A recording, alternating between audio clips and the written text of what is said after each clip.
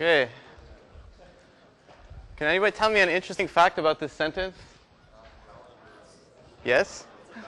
Yes, it's a palindrome, which means it's the same forwards and backwards if you ignore the, the punctuation and letters and stuff. Does anybody know who this is? Oh yeah, you guys are good. Yeah. He's a well-known comedian. He's pretty good, pretty funny. He's no Mitch Hedberg, but I like him. I guess he was an undergrad at Yale, and when he was there, he took a math class called fractal geometry, and they had to write a final project in this class. And so his final project was he created a 225-word palindromic poem, which is pretty cool. You might ask, what does that have to do with fractals? I don't think it has anything to do with fractals, but whatever. I mean, it was pretty cool. Yeah, so here it is. Check it out. Damn It, I'm Mad by Dimitri Martin. Well, you can read it in your spare time. Actually, it's nothing really, because there's this guy called Lawrence Levine who wrote an entire palindromic novel, apparently, with like 100,000 letters. It's like 30,000 words or something. It's called Dr. Awkward and Olsen in Oslo. It kind of doesn't make any sense at all, really. Like, this is how it starts. And like, then it goes on for 160 pages like this, and it ends like this. So I don't know what kind of achievement it is, but it's something. If you try to read this, you'll experience a lot of suffering. But probably actually less suffering than if you were like the proofreader of this. To need to check that like he did not screw it up and like actually made a mistake. It'd probably be easier if he like sent you like an electronic version of the book rather than like a handwritten version. That'd be much easier to check. So suppose actually that he did that, and let me ignore all like the punctuation and whatever. Let's say it's just like a list of letters. What would be a good algorithm to check whether or not this is a good, like this giant text is a good palindrome, is a real palindrome? Oh, you answered the last one. Okay. You check whether the first and the last character are the same. Then when you increment the loop by one, you check the I and the n minus I character are the same. Yeah. I think that's basically it. So, I mean, basically put one finger on the first letter and one finger on the last letter and check that they're the same. And then like do a loop where like, you push the one finger forward and the other finger back, right? You increment one and decrement the other and check that it's like A, and then keep going and it's like C. And like if you ever, find a mismatch, then it's not a palindrome. And then when do you stop? Never. Yeah, basically when they're, well, not quite when they're pointing at the same thing. Well, yeah, once they pass, then you're done. It depends if the length is even or odd. This one actually has odd length. Okay, so this is what I wrote down the algorithm for this, which I call two-finger palindrome test. Let's say it takes as input a string s, and let's say it's also just given the length n. And so you want to check if the string from s1 to sn is a palindrome. So I just wrote some little pseudocode here, which I hope you agree will work. I had variables low and high. I start them at 1 and n, and then I do a loop. As long as the low index is still less than the high, I check if the string characters are not equal. If they're not, then I can immediately say, no, it's not a palindrome. Otherwise, I increment low, decrement high, and keep going. Is that OK? There's no trick. You agree that this will work? OK. Great. So this is a sentence that describes some things about that algorithm. And a lot of the lecture will be devoted to like saying what all the words in this sentence mean. OK, so in particular, one thing we can say is that this two-fingers algorithm solves the palindromes problem on size n inputs in worst case time O of n. So I'll explain what all those things mean and more in today's lecture. One thing I like about today's lecture is it's really about great ideas in theoretical computer science.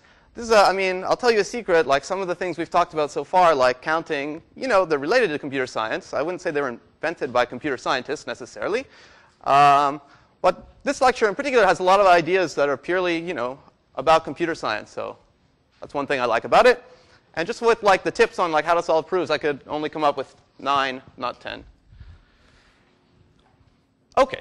So great idea one is about having great definitions. And I want to make sure that we're all on the same page in terms of definitions of some basic concepts. So this sentence actually encapsulates a lot of the important definitions.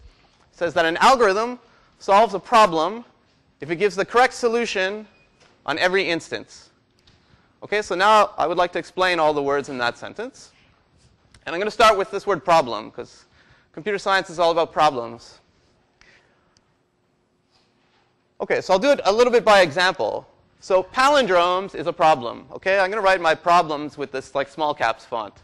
Okay, so palindromes is a problem, whereas like a string like damn it I'm mad is an instance of the problem. Okay, you might have thought, oh yeah, it's a problem given this sentence to determine if it's a palindrome or not, but that's not the right terminology for us.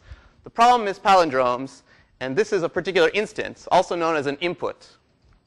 Okay, so another potential instance are this string selfless, or this string, this random string. In fact, actually, any string of, let's say, letters is a valid instance or input to the palindrome's problem. Okay? And what is the task in the palindrome's problem? It's to come up with the solution, which in this case is yes or no, is the instance a palindrome? Okay, so the answer or solution for this instance is yes, and this one it's close, but no. You need to knock off that last letter, and this one is no, and this last one is yes. Okay, so we got problems, we got instances of problems, and each instance has a solution.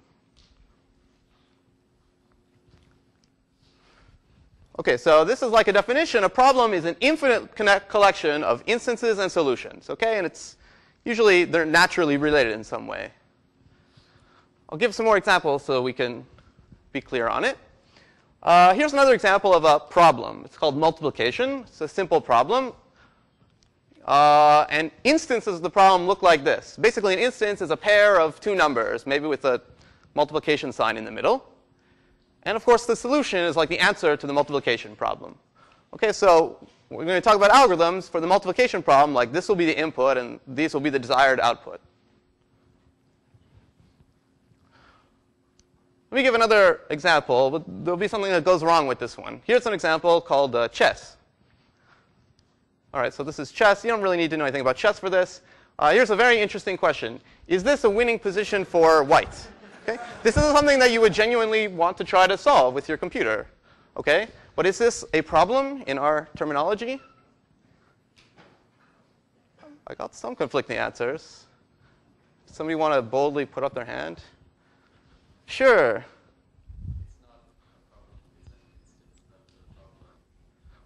Well, I'll take your first half, which is correct. Yes, it's not a problem.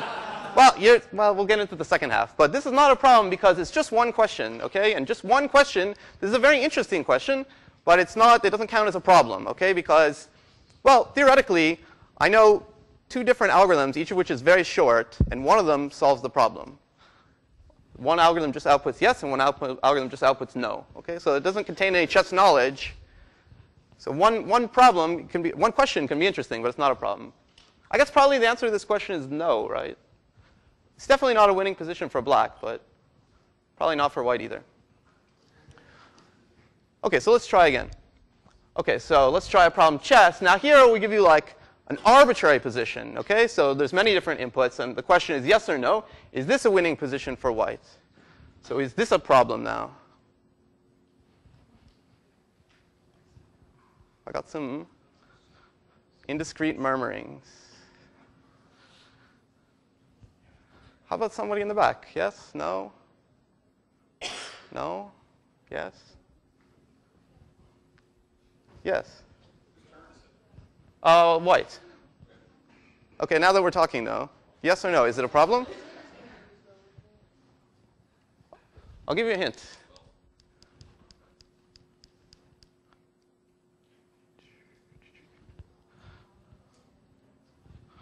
Okay, this is not, okay, I will not continue with that, but no, this still does not count as a problem for us because there are still only finitely many instances. Okay, this board is 8 by 8. There's only some finite number of instances. Granted, it's an enormous one, but in our definition, for you have a real problem, you have to talk about infinitely many problems, or infinitely many questions or inputs. Because otherwise, at least in principle, this problem could be resolved by table lookup. OK, so let me try one more time. Here's a problem called generalized chess. Well, potential problem. And here the instance is a board size and a position. So it's kind of like souped up chess where the board does not have to be 8 by 8. And again, the question is this a winning position for white? Assume it's white's turn to move. And this is a problem, OK? Great. We finally got a real problem on our hands. Because now there are infinitely many inputs, right? Because the size of the board can be any size. OK, so this is a point I want to emphasize. The problem has infinitely many instances. OK. Great. So that's problems. Let's talk briefly about algorithms. I guess you all kind of know what an algorithm is, and I don't really want to define it. Actually, in lecture 22, in some sense, we will define it. But for now, I guess you kind of know what an algorithm is. It's a well-defined procedure that gets an input and returns an output. And one thing I do want to say is in 251, we're going to write all our algorithms in pseudocode, OK? Because it's about computer science. We're not going to be tied to any particular engineering aspect of programming. We're going to stay at a high celestial level for this class. OK, now what does it mean for an algorithm to solve a problem? This is actually important. We say an algorithm A solves a problem R if it gives the correct output for every input, every instance of the problem. OK, so not just most of them. It's only correct if it solves all the instances. And usually it takes a theorem to prove that your algorithm correctly solves a problem. And so this is summed up, this whole discussion a little bit summed up by this nice quote by Kleene, who's one of the founders of computer science, who said an algorithm is a finite answer to infinitely many questions. Oops. OK, any questions about algorithms and problems and instances? All right. OK, great idea number 2. Input size. This is really a feeder into idea number 3. But part of the great idea here is to represent things with bits or write your numbers in binary, which is a well-known great idea in computer science. So let me talk a little bit about the idea of measuring the size of an instance or an input. So almost always, the size of the input is denoted by the letter n. So we'll see the letter n a million times in this lecture. And unless otherwise specified, the input size, instance size, is defined to be the number of bits you need to specify the instance. OK, because this is the natural input-output format for computers. That said, it's very often otherwise specified. OK, so don't get too attached to this definition. Formally, what n means is actually part of the definition of the problem. And so if you're defining a problem, you can define it however you want. It might not be a great definition, but a definition can't really be wrong. So quite often, the notion of what the input size will be specified to you. And it won't just be the number of bits. But the default rule is number of bits. So let's talk about that, what that means for different kinds of instances. So one common kind of instance for algorithms is integers. OK, so there are several interesting problems where the input is just a number. And in that case, we really do use the number of bits. So if the instance is called, let's say, capital M, the input size, little n, is like the number of bits you need to specify capital M, which is basically like log base 2 of m. OK, so it's important not to be confused in thinking that like this is the input size. The number of bits of the number is the input size. OK, so here's an example problem where the input is a number, primes. The problem is you're given a number m, and you just have to say yes or no whether or not m is a prime. OK? And you really should get into your head when thinking about problems where the input is a number, the idea that n, the number of bits of the input, is huge. OK, so think of the case where the number of bits is 1,000,000. OK, so when you're thinking about algorithms for trying to check if a number is prime, really imagine not like the number is between 1 and 1,000,000, but like the number has 1,000,000 digits. OK, so it's enormous. Like it's probably stored on a disk somewhere. OK, and so you should think of these as like big nums. OK, let me just give one more example of a problem where the input is an integer. This is a related problem called factoring. And here the input is a number m, and the task is to output the prime factorization of m. Okay, and that seems to be a particularly challenging problem to do for, let's say, 1,000,000-digit numbers. Here's a third problem, multiplication. It's a simple problem we talked about before. The input is two numbers, let's say m1 and m2, and the algorithm's task is to output the product, written in binary. Here's an example where it's a bit traditional to not define the input length as the total number of bits. That would be like log base 2 of m1 plus log base 2 of m2, maybe plus a few more bits for like the comma. So it's a slightly more traditional to define n here to be the maximum of the 2-bit lengths. Okay, and that's going to be within a factor of 2 of the total number of bits. And somehow it's just a little bit more convenient. So you can say, you know, multiplication is the problem of given two numbers, each of which has at most n bits, compute their output. Okay, so this would be an example of, you know, slightly redefining the input size. Questions? All right. Another common kind of instance type is a list or a string or, you know, an array. And in this case, it's actually usual to define n to be the length of the list, even though the list items themselves might be more than 1 bit. Okay? Usually you define n to mean the length of the list.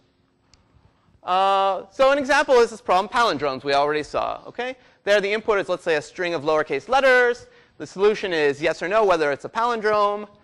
And usually, you know, one would define n to be the length of the string, as opposed to, like, I don't know, I guess to represent it with bits, you might need like 5 times n bits, you know, 5 bits to capture one letter.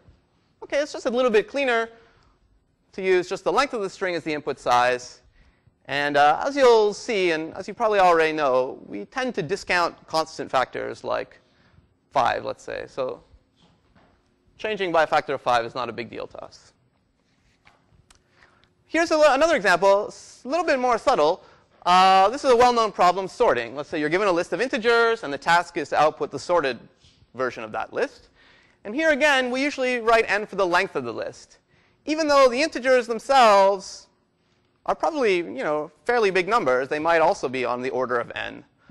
And there's actually a few details to think about here in terms of running time and input size, but we'll talk about that towards the end of the class. I just wanted to get to the point that usually n in this context means the number of items in the list.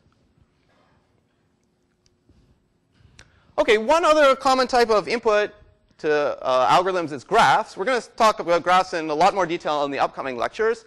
So, you know, if you forget what a graph is, it's kind of okay, but I wanted to tell you about it anyway. A graph is something that looks like this. It has vertices and edges.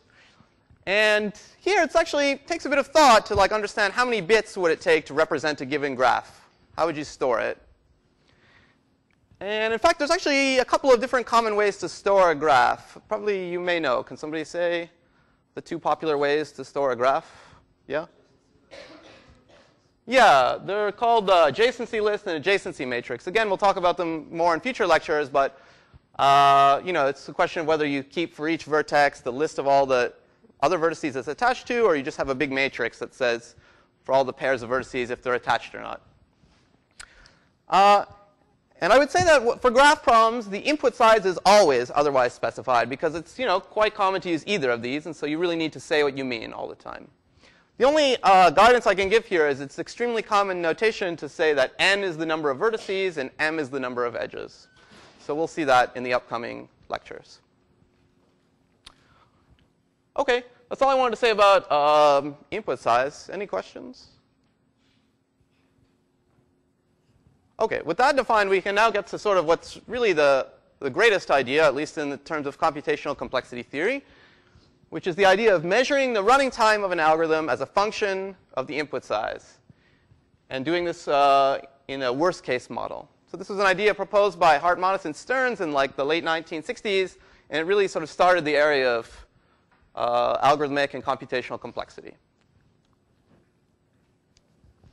Okay, so let's talk about how to measure the running time of an algorithm. And I'm going to kind of do it by example. What we want to do in general is take an algorithm, A, like this 2 fingers palindrome algorithm, and let's say also an instance I, which in this case is a string.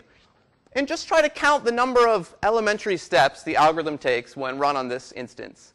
Now, I'm going to be vague for a while about what an elementary step means, but let's try to just do it in a naive and intuitive way. It'll roughly correspond to like the number of lines of the code that get executed. OK, so let's suppose this is the algorithm and the instance is this string selfless. And let's just try to go through this algorithm and see how many steps it does. So this is the first line. It sets low to be 1. So it's pointing at this character. Let's just say that's 1 step. OK, then it sets high to point to n, which is 7 or 8 here. That's this character. Let's say that's 1 step. OK, the next thing it does is checks if low is less than high. It is, so it goes into the loop. Let's say that's 1 step. Now it like looks at the first character, and it looks at this last character, and it checks if they're not equal. So I don't know. Let's say that's 3 steps. I'm just kind of making this up for now, but you know, we'll just be naive about what a step is for now. So they are equal, so it continues. It increments low. It decrements high. Let's count 1 each. It goes to the top of the loop. Maybe that's another 1. Low is still less than high. OK, now it checks whether this character is different from this character, and it is different. Like, it's found that it's not a palindrome at this point. So say that's 3 more steps, and then it returns no, and that's 1 step. So now it's done. And we'll say 14 steps. OK? I mean, I wasn't super precise about what is a step, but this is at least the idea of counting the steps. Great. So these were the sort of step counts that we sort of invented. But now let's forget about this worry for now and say, look at the following question. Suppose I give you a length n input, a string with n characters. It's going to take some number of steps, and we can probably give lower and upper bounds on that, just like we talked about in lecture 1. So a lower bound, you think about the upper bound for a second, but I'll mumble about the lower bound. I guess a lower bound I think is 4, because if the character, I think the fastest case of n is 1, in which case you'll do the first line, the second line, and low will already be at least high. So it'll be like 1 more line, and then you'll return yes. Yep? Depends if I let n be 0. Well, it's still going to take you a few steps. OK, well, you're still going to do this step, this step, this step, and this step. So I think it's still 4.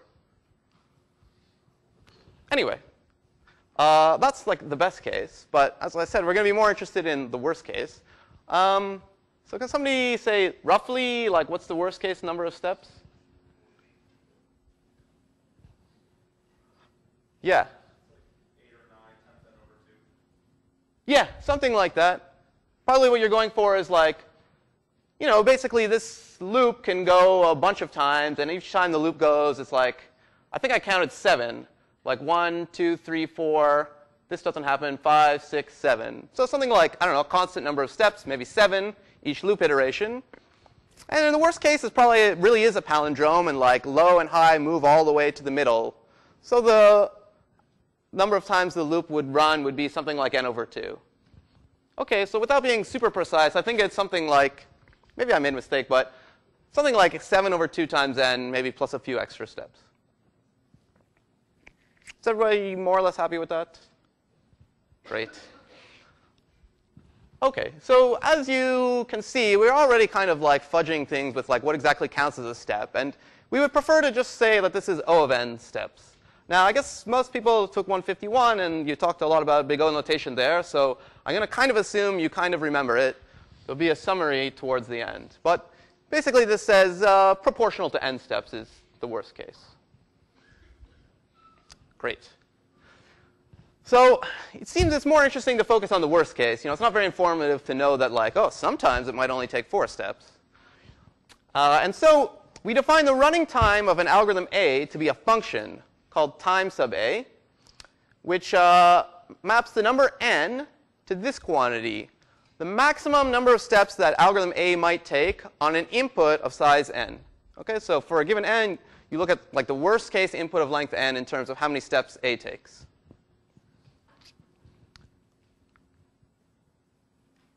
OK. Let me do one more example. It'll help us with future topics. Here's another problem I invented called closest pair. The instance is a list of integers, And the input size, n, is defined to be the length of the list. And the solution is the distance between the closest pair in the list. OK? So here's an example. The instance is this list, 39, 18, 88, 115. The closest two numbers here are 18 and 15. And their difference is 3. OK? So the answer is 3. OK? You've got to find the closest two numbers and take their difference. Is it clear? OK. So since we're talking about running time, let's give an example. Here's an algorithm I made up for this, which basically is the brute force algorithm. So it sort of says the closest pair so far is whatever, the difference between the first two. And then it tries to check all pairs like I and j, compute how far apart they are. That's this line. And if that's closer than the closest one seen so far, then set closest so far to be that difference. And OK, return the answer when you've checked all the pairs. Any questions? Yes? Wouldn't it always return 0? Oh, that's a good question. This is the theorem I was going to propose about this algorithm, that my alg solves closest pair. So you disagree with this?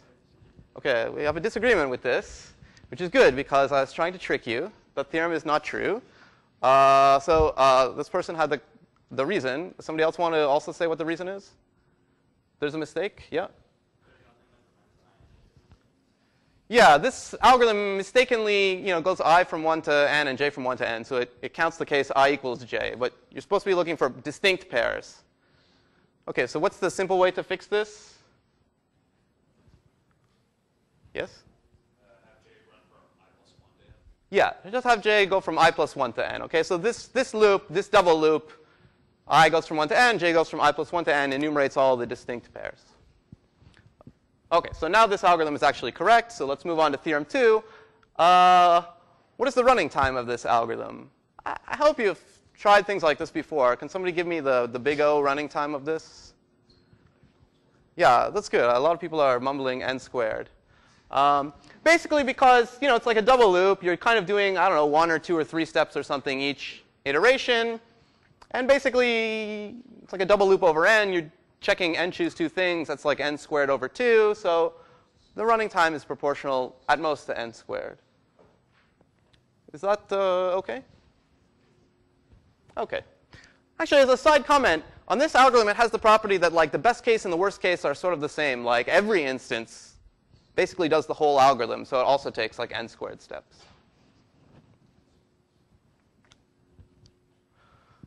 Can you think of a faster algorithm? Good. I'll ask you again on a later slide. But think about it. If you can, think about it in the back of your head as I'm talking here for a better algorithm than this. OK, yeah? What does omega mean? Oh, good. Yeah. Omega is like, I'll get to that too. But omega means, if big O means roughly at most, or at most up to a constant, omega means roughly at least, or at least up to a constant. OK, so let me give you one slide on the discussion of why we focus mostly on the worst case input. Well, first of all, I'm not dogmatic about it. It's interesting to study like what happens for a random input, or what happens for like a real world inputs, whatever that means. Or there's another kind of analysis called smooth analysis, which is some interesting combination of random and worst case. These are all interesting too. But the best, well, at the broadest level, it's nice to study worst case analysis for various reasons. First, it's, if you prove something about worst case running time, it's an ironclad guarantee.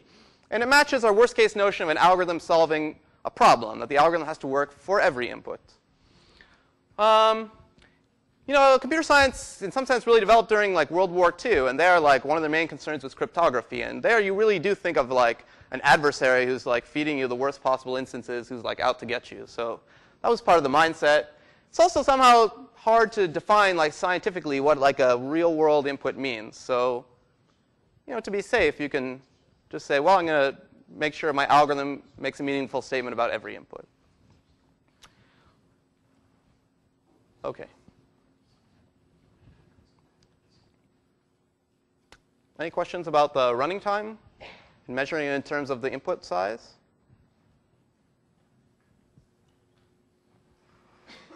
OK, so great idea number 4. When when it comes to running time, you should focus on the big picture and not the little picture. You should really think about how the running time scales as a function of n, as opposed to what exactly it is as a function of n. So this idea I think you should be familiar with if you studied, let's say, big O notation. Consider the following statement. On input I, algorithm A takes 2,718 steps. I claim this is not a very meaningful statement. First of all, it's not very meaningful because it's just telling you about one particular instance. So it's not too important what happens for one particular instance. You kind of care about all of the instances. So you might say, OK, here's another statement. The running time of A on inputs of size n is at most 18n squared minus 7n plus 92. I feel that's also not really a very meaningful statement for a few reasons. Here are the reasons I thought of. I mean, it's sort of like the too many significant digits problem in science, you know? Like, it's kind of too specific. In particular, it's sort of overly dependent on exactly what your notion of an elementary step is. You know, when we were counting the number of steps for the two fingers algorithm, we were like, oh, this one's 1, and let's say this one's 3. But, you know, a reasonable person might have thought that that one was 2 or 4 or something. So, you know, exact counts don't really make that much sense, at least at this level of precision. And even if you exactly specified like the machine model and the instruction set, like, you know, counting running times is a good proxy for the actual time a computer will take to execute on a given instance. But it still ignores things like the cache and like the fact that, you know, when you read from memory, it actually reads like a burst of like, you know, nearby items, and like there's disk speed versus processor speed. And, you know, we're abstracting things out here, and abstraction is important. So I want to emphasize that this kind of statement is a little too specific. Instead, we want to emphasize things, you know, like this, that emphasize the scaling, or what happens proportionally as n increases. So we prefer the statement, the running time of algorithm A on inputs of size n is proportional to n squared. OK, this theta is the other in this trinity of big O and omega. The other one is theta. Theta means like roughly proportional to up to a constant.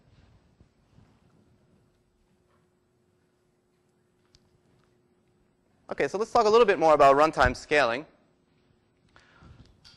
Suppose you have an algorithm in the, you know, it runs in a number of steps that's proportional to n, some constant times n. So maybe it's 3 times n, or 7 times n, or 10 times n. Well, one nice thing you can say about it, which does not depend on the exact constant, is this. If you take the algorithm and double the input size, that means the running time will also double. OK? If the running time was really 7.3n, and you double n, it'll still be exactly twice as much. And that's also true if it was, you know, 10.1 times n. OK, so this kind of statement gets away from exactly what the constant is and tells you something more meaningful. Similarly, if your algorithm runs in a number of steps proportional to n squared, you could say that doubling the input size means the running time goes up by a factor of 4. Okay, and again, it doesn't depend on what the constant is in here. It's a function of quadratic time. Okay, what about n cubed? If I double the input size, what will happen to the running time? Yeah, it'll go up by a factor of 8. Okay?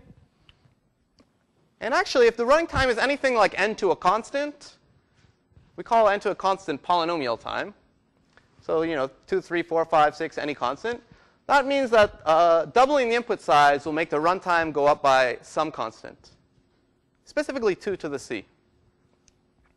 OK, so for example, all these polynomial running times have the property that if you double the input size, the running time will increase by some constant factor, which is a nice thing to know. Contrast this with an algorithm that runs in time like 2 to the n. Now what happens if you double the input size?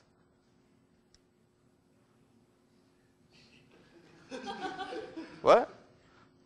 Something hilarious. Yeah? Pardon me? Yeah, that's right. If you double the input size, then, you know, this would go to like 2 to the 2n, which is like the square of 2 to the n. See, so that's a lot different. If you double the input size here, if it ran in 1,000 seconds before, now it's 1,000,000 seconds. And if you double it again, then it would be the square of 1,000,000. So whatever that is, 10 to the 12th seconds.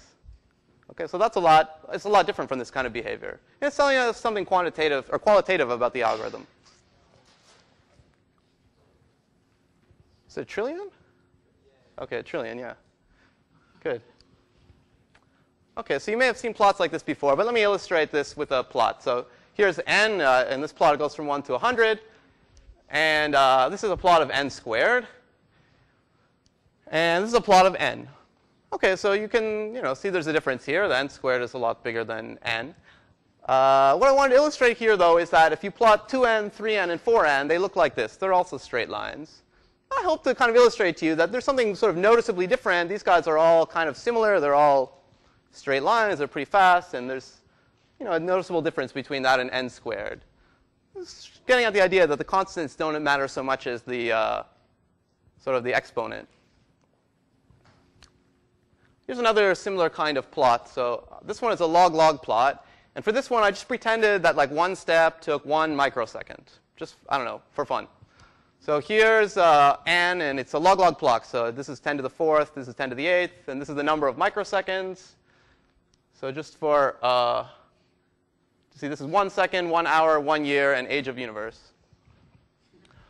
Okay, so n linear time looks like this. You could still run it on inputs of size 1 billion, no problem. N squared looks like this. You can still do it for pretty big input sizes. N cubed, no, actually N cubed is kind of pushing things. Like, okay, maybe you make your computer a bit faster. You can do inputs of size, whatever, 10,000, maybe 100,000. Okay, but then 2 to n looks like this, okay? So 2 to n, like, as soon as n is 100, it's over. You can never do it. 2 to the 100 is longer than the age of the universe. So, and if you imagine here, right, if you tried to extend this like all the way up to get here, it's growing a lot faster. And this is n factorial. It's even worse. I guess the size of the internet in bytes is like 22 factorial. So you cannot run an n factorial algorithm for very large inputs. Okay, so this I think also hopefully illustrates to you that there's something qualitatively different between these polynomial running times and these exponential running times.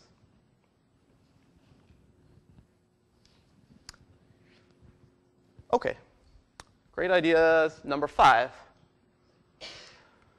Let me talk a little bit about the intrinsic complexity of the problem and the idea of beating brute force algorithms. Okay, brute force algorithms are ones where running times like 2 to the n or n factorial might come up.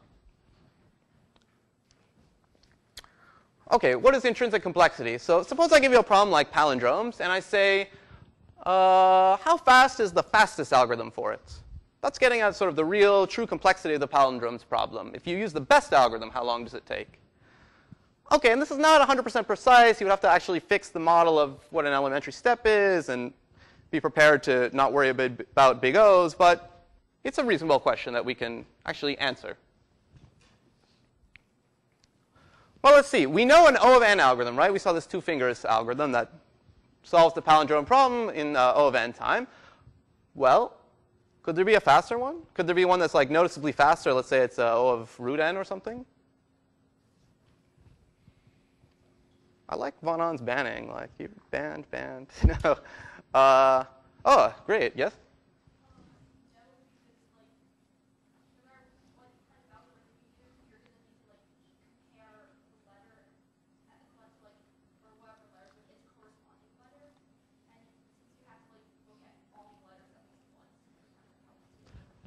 Yeah, that's an excellent point. The answer is no.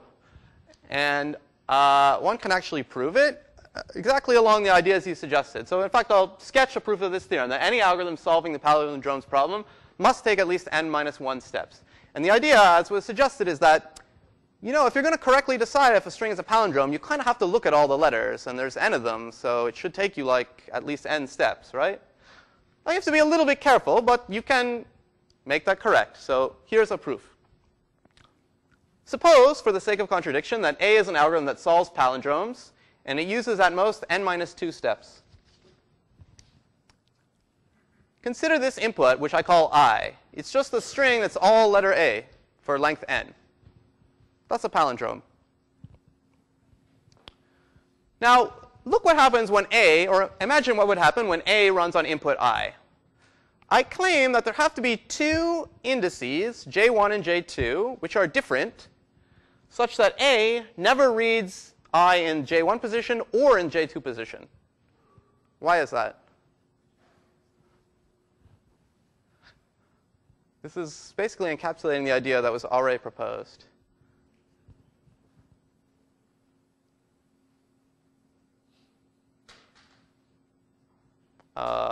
Okay. Because it's using less than or equal to n minus 2 steps. So if it takes 1 step to read each one, well, it can't read each one. Right, yeah. It's taking, by assumption, at most n minus 2 steps. I think we can agree that, let's say, reading one element of the array takes one step. Let's assume that. So then, I mean, it only has time to read like n minus 2 of them at most. So there's got to be at least 2, which it does not read. OK, next trick. Let I prime be another string, which is the same as I, except that you change the j1th character to b, and you change the j2th character to c. OK, so I prime is basically all a's, but there's like a b somewhere, and there's also a c somewhere. OK? This is maybe the most crucial line. I claim that when you run a on this new input, I prime, it has exactly the same behavior as when a runs on I. Like the trace is exactly the same. So why is that? Yeah? Yeah, I mean, a never reads these two positions, and they're the only way in which I and I prime are different. So like, it has no opportunity to do anything different on I prime than it does on I. OK, but a says yes on I because I is a palindrome. And a says no on I prime. Why? Well, it's because it's not a palindrome. If you think about it, if you have a string that's all a's but has one b and one c, it cannot be a palindrome. OK, and that's a contradiction. I mean, it contradicts the fact that a solves this problem correctly on all strings. OK, so that's the end of the proof. If you want, you can think about, actually, when I first was writing this up, I had at least n here. And I said, you know, suppose it solves palindromes on at most n minus 1 steps. And I had only one index j here. But then there was a bug at the end of my proof. So if you want to think about why I ran into trouble there, you can also do that while I'm talking. Well, you probably, maybe you figured it out. But we'll let everybody think of it. Was that a question, or were you going to answer it? OK. I'll ask you later. OK. So anyway, one conclusion of this, you know, there was a little side detour, is that we can say the intrinsic time complexity of palindromes is linear. Because, you know, O of n time is necessary and sufficient. OK, so really, the best algorithm for solving palindromes is linear. And what the constant is depends on the model and so forth. But we kind of figured it out. OK, let's come back to this closest pair problem. Remember that you got a list of n numbers. You got to output the difference between the closest two numbers. And we saw an n-squared like brute force algorithm that basically just checked all pairs and computed their difference and took the minimum. OK, so is there a faster algorithm? Somebody wanted to tell me over here. Maybe you, yeah. Yeah, that's basically it, the key idea. You should, first step, sort the numbers. You probably know, I think you probably know that you can sort a list of length n in time like n log n with a number of different methods, like, let's say, merge sort. And then once you have the sorted version of the list, that doesn't change the answer, right? It just rearranges the numbers. But now it's much easier to figure out the closest pair. You just have to check 1 versus 2, and 2 versus 3, and 3 versus 4, up to n. OK, so that'll take like n log n plus another n time. Well, I don't want to get too much into algorithms, so you can think about that if you like. But it's true that you can solve it in n log n time. It's also not too hard to show that at least n steps are required. Basically for the same reason as for palindromes. I mean, an algorithm cannot really solve this problem if it doesn't look at all n entries of the list. So now we're pretty close. You might ask, OK, we know at least n, at most n log n. Those are pretty close. Is there an O of n algorithm? Band. Someone back there? Just scratching the head. Sorry. Yes.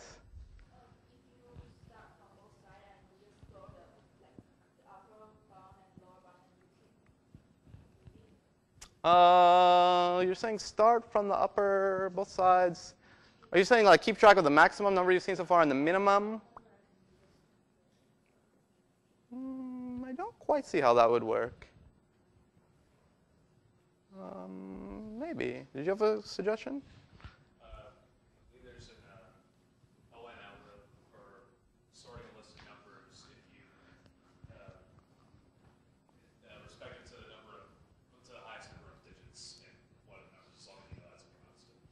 Well, the proposal is that maybe you can actually sort in O of n time. Yeah, maybe. Maybe not if, OK, in this problem, the number of digits in each number, maybe we shouldn't assume it's a constant. Because actually, the problem can be solved in constant time if the integers are bounded by a constant. I'll let you think about why that is. But actually, it's sort of true. You can actually sort in O of n time depending on your exact model. And I don't want to get into what our exact model is, so I will not belabor this point. But these fine questions about like n log n versus n time, actually, now it starts to matter exactly what you mean by an elementary step. So I'll talk about that a little bit more at the end. But let me just say for now, maybe, depending on the model. But this is already pretty good. Somewhere between n and n log n is the true complexity of this closest pair problem.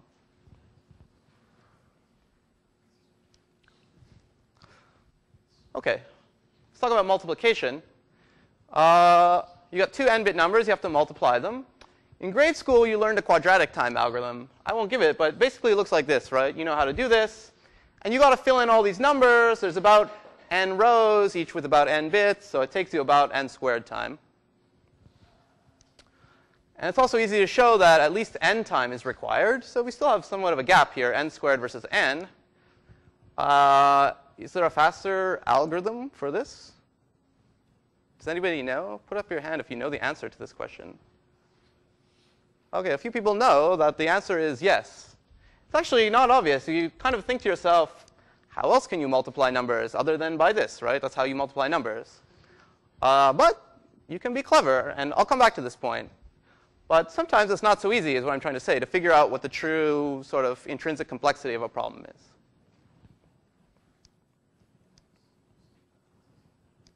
OK, I want to mention two more problems on this subject, both of which are related to graphs. And as I said, we're going to come to graphs more later, so bear with me. Here's a problem called Hamiltonian cycle. The input is a graph like this, connected.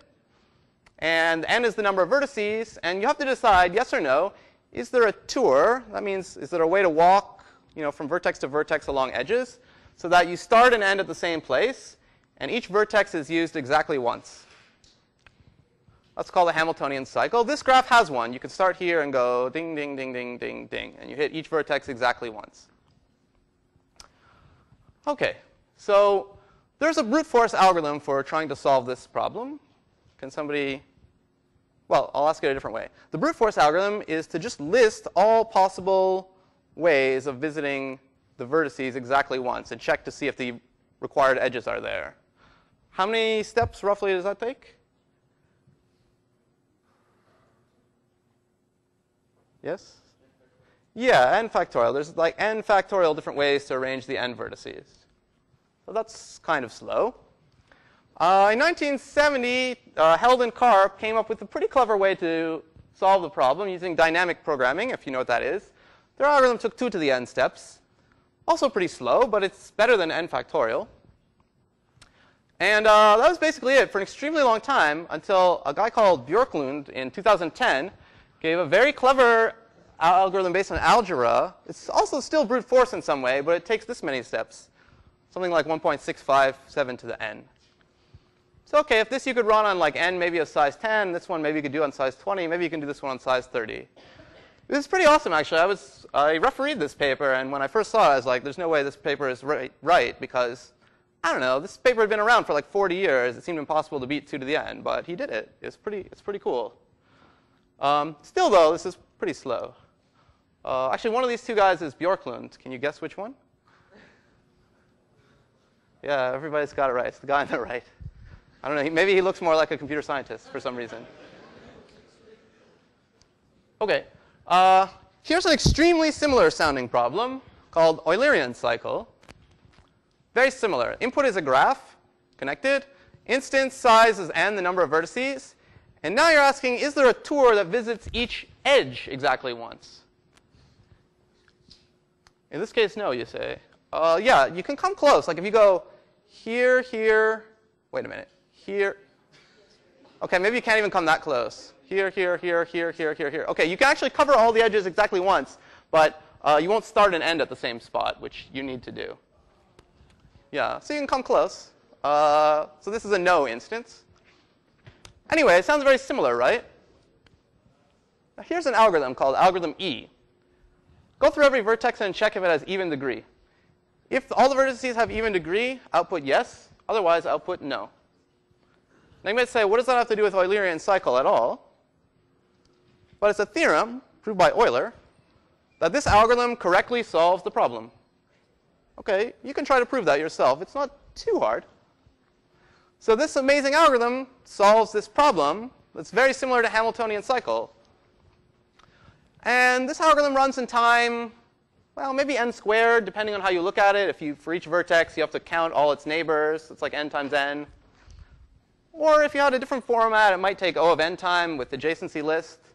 I don't want to get into these details, but it's like either n or n squared. So it's much faster than exponential time. So, I mean, that gets at the idea that, you know, there can be a big difference between two similar looking problems. OK, number 6, polynomial time. So that means time n to the c for some constant c. And there's something truly magical about the notion of polynomial time. It's a very important definition in computer science. So you remember this plot. And one thing we saw from this plot is that there's a pretty big efficiency chasm between these running times that are polynomial in n and these ones that are exponential. And that's true. But that's not the real reason I think that polynomial time is like a magical concept. The real reason comes from this example of Hamiltonian cycle and Eulerian cycle. This one, we didn't know any algorithm except for an exponential time ones.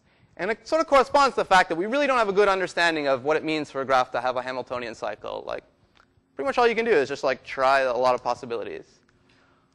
But for Eulerian cycle, where we do have a polynomial time algorithm, it's because we had this like brilliant theorem of Euclid that like very simply characterizes when a graph has an Eulerian cycle. So the true awesomeness of polynomial time is it seems to correspond very well to understanding a problem. There's an enormous understanding chasm between problems solvable in polynomial time and those solvable in exponential time. So in fact, a particular sort of common progress paradigm, if you're working on a really tough problem and trying to come up with an algorithm for it, is like this. First, you're like, well, there's a brute force algorithm. You know, I try to check all the possibilities, whatever that means for your particular problem. And usually that's exponential time. Then maybe after many years, there's like an algorithmic breakthrough. And finally, you can show that the problem can be solved in polynomial time. You know, n cubed or n fourth or n squared or something. And then sometimes, maybe even after more years of blood, sweat, and tears, you can make it, let's say, linear time or n log n time or something. And this is very important. I mean, it's a key area of algorithms research. But somehow I feel at a higher level like the real magic is happening here. When you go down from like, you know, a brute force algorithm, you're like, I don't know anything, I'll just try everything, to a polynomial time algorithm where you somehow have some like key understanding that helps you solve the problem efficiently. So there's this idea in theoretical computer science that like polynomial time is equated with efficiently solvable. And this is mediumly true. So let me talk about it a little bit. We may ask if a polynomial time algorithm is truly efficient in practice. Suppose you have a linear time algorithm. That's usually pretty efficient. I mean, theoretically, the constant you hit it here could be 1 billion, but that's usually efficient. And similarly, n log n time algorithms, if you run them, you can solve them. You can solve problems with huge values of n on them efficiently. N squared, kind of efficient. N squared algorithms you can sometimes run in practice. And n better not be 1 trillion, but it's usually kind of efficient. And it's often hard to distinguish between these depending on your exact model of counting steps. N cubed, maybe. If n is 1,000, maybe it's OK. If n is 1 million, it's not going to be in great shape. But it's kind of efficient. N to 100, yeah, that's polynomial time, but you're never going to run that even for n equal to like 2. However, that's a very unlikely case that you'll like prove an algorithm runs in time like n to the 100. Okay, so sometimes polynomial time algorithms mean efficient. But a good thing about this definition is that it's negatable. It's like a falsifiable notion. Because pretty much if an algorithm is not polynomial time, it's not efficient. Okay, 2 to the n is basically a never efficient running time. Okay, so polynomial time is sort of like a low bar for efficiency. You better be at least polynomial time if you're going to truly run in practice. And if you're not, then you're not going to be efficient in practice. OK, so to sum up the reasons why in computer science a lot of attention is paid to polynomial time, it's just because after like 50 years of experience, it's proved to be a very compelling definition. It's like a necessary lower bar for like efficiency standards. It's associated with beating brute force. It's very robust to the notion of what an elementary step is. It's easy to work with. Like if you have a polynomial time algorithm with a subroutine call, and the subroutine is also polynomial time, then the whole thing is polynomial time. But if you have a linear time algorithm, and you call a subroutine which also takes linear time, then suddenly your algorithm could be quadratic time. So this is also a robustness aspect that's quite nice.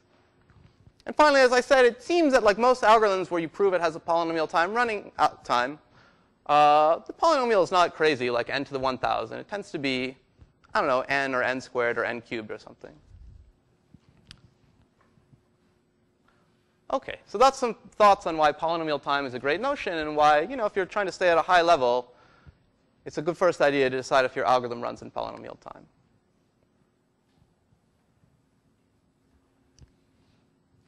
OK, great idea number 7. Big O notation. This was invented by number theorists, actually, at the very end of the 20th century, but it's really popularized by Knuth. You know that guy Knuth, Art of Computer Programming?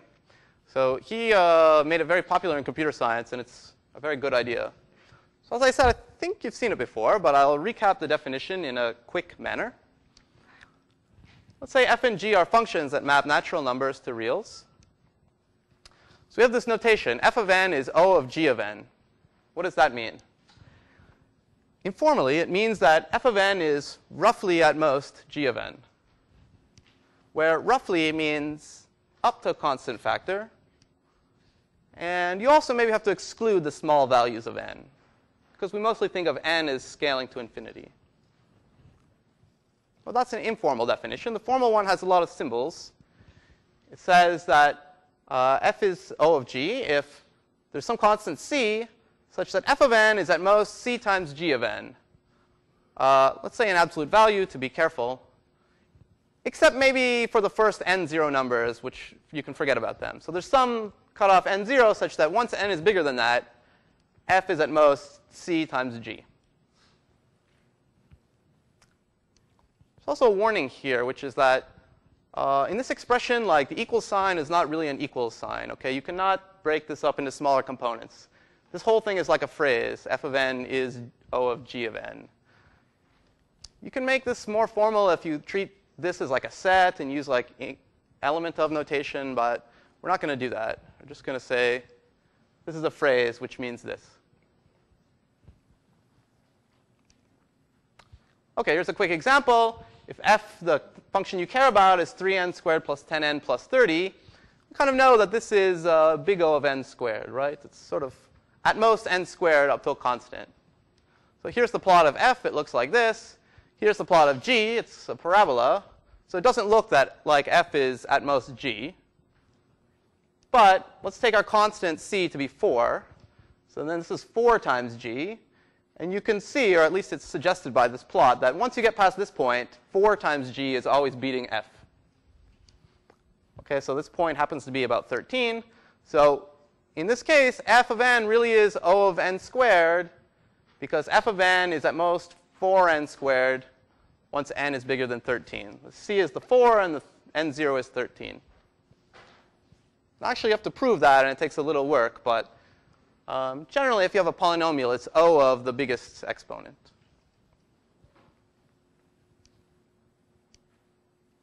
You can also make stronger statements, like if you're being more careful, you might say f of n is 3n squared plus O of n. That means that f of n is dominated by 3n squared plus c times n for some big number c, at least when n is big enough.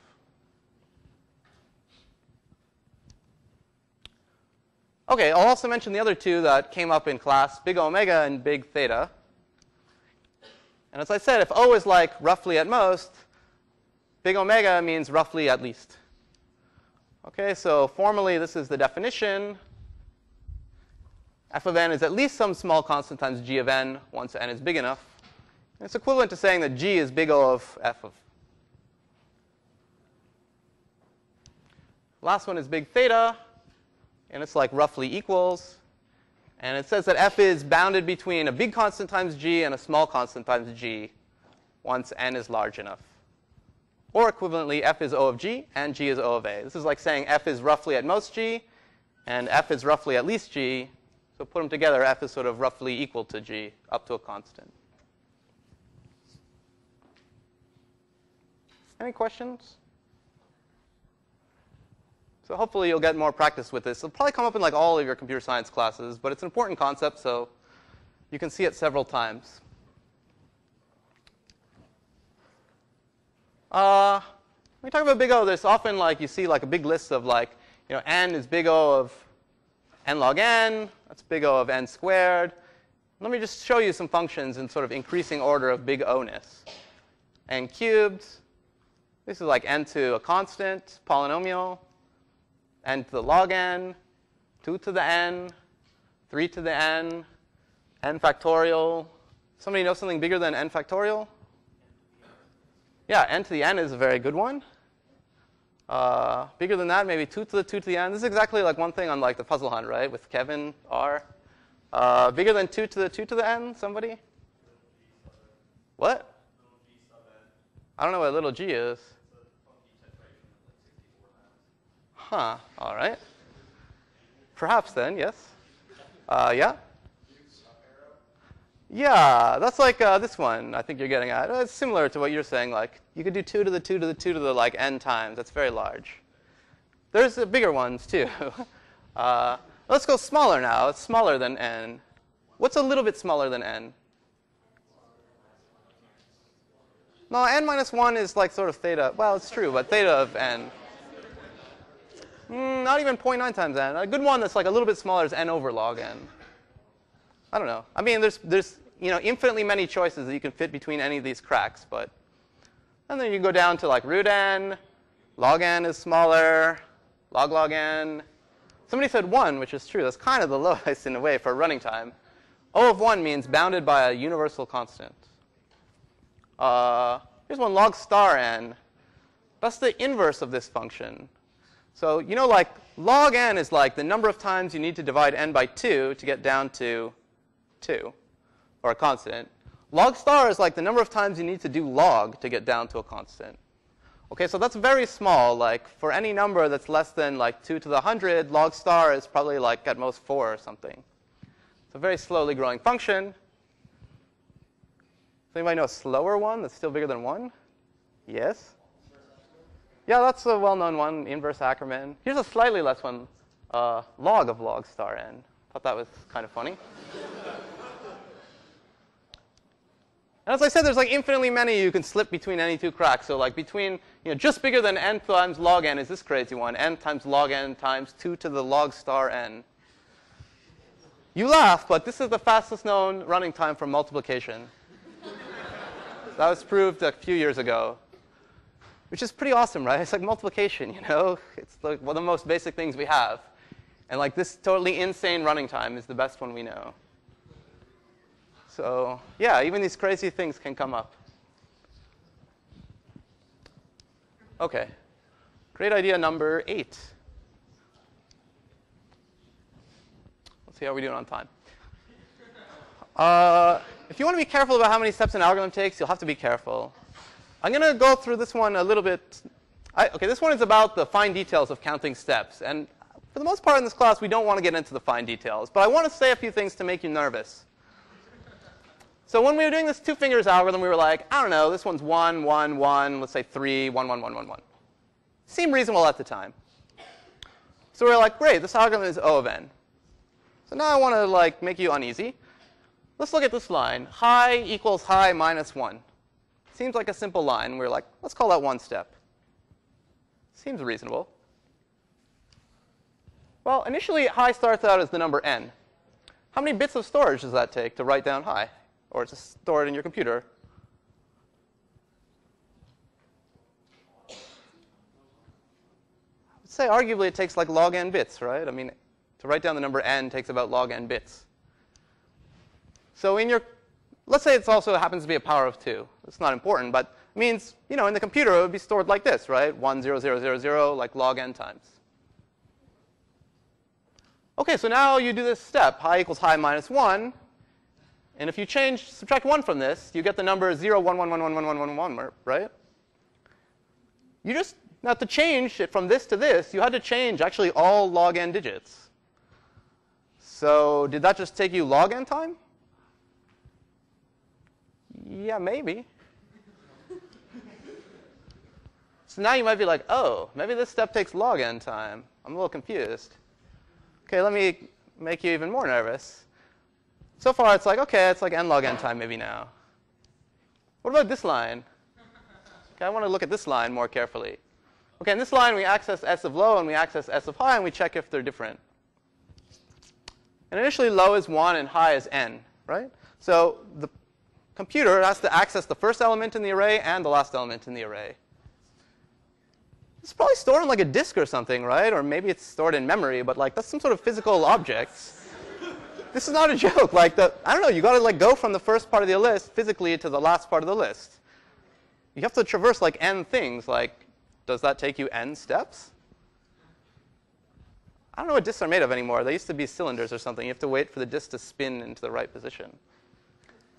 I don't know. So then it's like, maybe this takes n steps.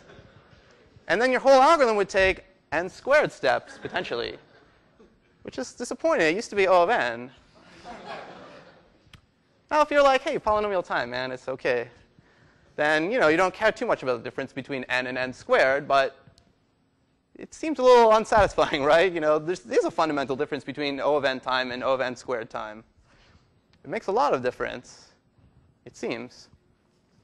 So what's going on? Well, what's going on is it really depends on your model. And different people could think different things about what the right model is.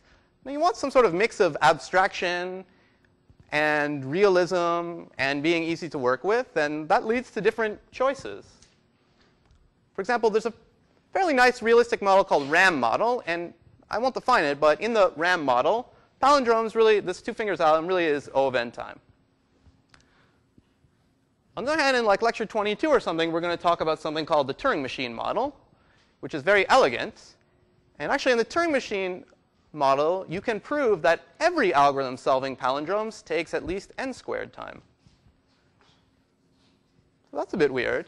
But I'm just saying it to say that if you really want to get into these details of like counting steps, you have to be quite careful about what the model is, which is another point in favor of polynomial time. Got like 2 minutes left. OK, basically, there's a model that's kind of popular called RAM model. I don't want to get into the details, but the weird aspect of it is on inputs of size n, you assume that you work with registers of log n bits, which is kind of weird because then like the hardware size is like scaling with the input size, which at first you would say doesn't make a lot of sense. But normally you think of being able to store like an index into array in one word, and then it's sort of consistent. So in the RAM model, like it costs 1 for accessing an array, and you can do any operation on a word of log n bits in time 1. I won't formally define it, but like in this model, you can get back to like O of n time for this palindromes algorithm. But you have to care about these details if you really want to count steps carefully. For example, you can sort integer lists of length n in O of n time in this model. OK, I just have like a few more slides. This is our final great idea. This is about something called the strong Church-Turing thesis. Now, much later in the class, we're going to talk about the Church-Turing thesis. But this is the strong Church-Turing thesis. And this is an idea that says all reasonable models of step counting for algorithms are polynomial equivalent. So you might have been stressed before that, like, oh, we had 2 different kind of reasonable algorithms. On one, something took n time. One took n squared time. And one thing I said was, OK, don't worry too much, because at least those are polynomially related. This thesis was suggested by decades of computer science experiments. And you can actually show things like it's true for Turing machines and the RAM model. Anything that's polynomial time on Turing machines is polynomial time on the RAM model, and vice versa. So it's kind of like suggesting that the details don't matter too much. Now, in the 1970s, people had a clever idea that cast some doubt on this strong church Turing thesis. They said what about using randomized algorithms? What if your algorithm has the ability not just to execute instructions, but generate random bits? Can that make algorithms run a lot faster? And there are some problems where we know faster randomized algorithms than we know deterministic algorithms. But not too much faster. So there's more research, and in the 80s, people studied randomized computation a lot, and they kind of decided, I think the strong church Turing thesis is still OK. They didn't prove it, but it seems that randomization does not give you more than a polynomial speedup. So people are like, cool, all right, that's great. There's another challenger from the 1980s, quantum computation, which we're going to talk about in lecture 19. And in this model, it's sort of like even more than randomized computation. You're allowed to have qubits instead of bits. We'll explain what that is. And they can be in quantum superposition. This is fully consistent with the laws of physics. No, it really is. And in light of research from the 1990s, you expected maybe this to go the other way. But in light of this research, we actually believe that this strong church Turing thesis is not true. That quantum computation can give you more than a polynomial speedup over all the other kinds of algorithms you normally thought of, which is kind of awesome. We just need to actually build these quantum computers. So you might have said, hey, well, wasn't this one of the great ideas? But sometimes a great idea can also be wrong. So you got to watch out. OK. I think you can get your quizzes now, too.